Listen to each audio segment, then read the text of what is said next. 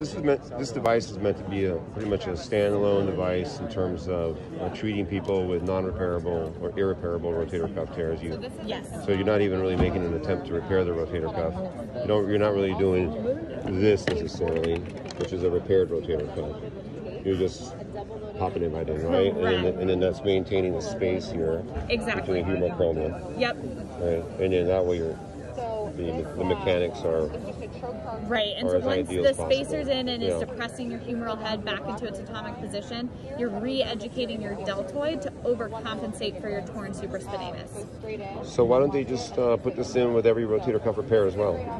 So we've only studied it alone. We have no. So you're going to come into your lateral portal. You're going to want your portal typically about a problem, and you're going to bring it in. You're going to align this black line with the lateral edge of your greater tuberosity.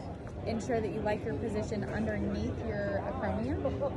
The acrylic models are a little slippery. After that, you're going to pop what we call the backstopper off, which is this red part. And so you just press down, pull that back, and then you can pull back the sheath, which will expose your implant in the joint space. And then typically you're going to have an assistant, most likely, that's going to fill the balloon.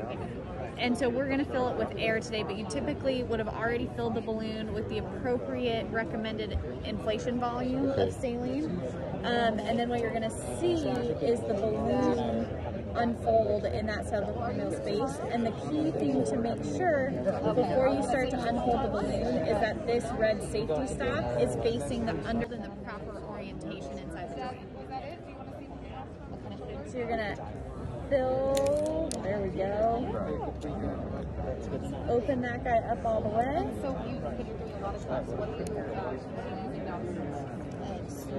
So that it unfolds.